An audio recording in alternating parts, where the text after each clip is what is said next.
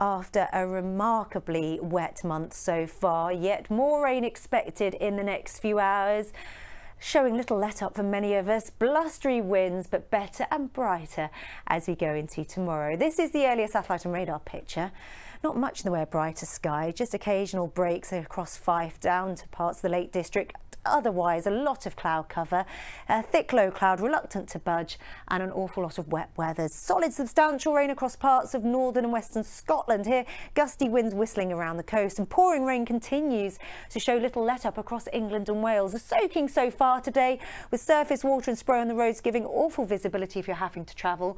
Really horrible and unpleasant out there, with gusty winds across the southeast. Staying mild, not that we'll notice, with a disappointing dull, damp conditions for much of the day. The rain slowly fading from many areas tonight, a touch clearer by dawn, but staying windy and wet across parts of Scotland.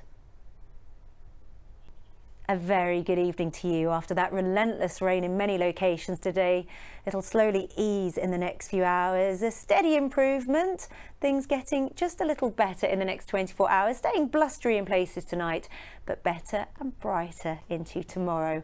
We've got something of a quieter spell through the course of the next 24 hours, and then the next system rolling its way in from the north as we go into Friday. Behind this, brisk winds and quite blowy conditions before the next system waiting in the wings in the Atlantic is poised to bring windy, wet weather into the weekend. In the meantime, it's a soggy setup to end the day. Today's rain taking its own sweet time to ease, but slowly fading from England and Wales. Here, breezy as the night wears on, blowing in further blustery showers into the south and the southwest. A little clearer elsewhere.